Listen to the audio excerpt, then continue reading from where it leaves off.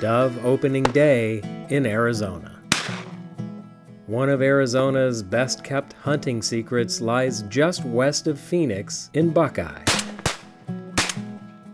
Robbins Butte offers great hunting opportunities where mourning and white-winged doves are plentiful. The access is great. We didn't have to even take our truck. We can drive our van out here, and there's a lot of great habitat for the doves. It's our second opening year out here. It's really great. We like it. It's very well maintained. There's always a lot of fun. Lots of birds.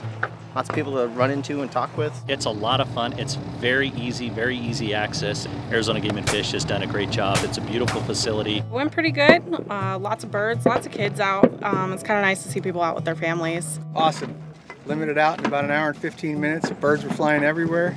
Great day. 1, 2, 3, 4, 5, 6, 7, 8. Arizona Game and Fish has been collecting opening day data on doves harvested at Robbins Butte for decades, a task that would not be possible without hunter participation. Doves actually fly all the way from the Dakotas all the way down to Mexico, so it is very key that hunter participation really aids us in management of wildlife in Arizona. So if you're looking to get some hunting in before heading to work, it's not too far of a drive. You can honestly take the freeway like all the way here, so it's super nice. It's very convenient. A 15-minute drive from historic downtown Buckeye. Or you're just looking for a new spot to hunt, Come out here, get your limit, go to Cafe 2535 and clean your birds, and then get a great breakfast or lunch. and see what Buckeye has to offer.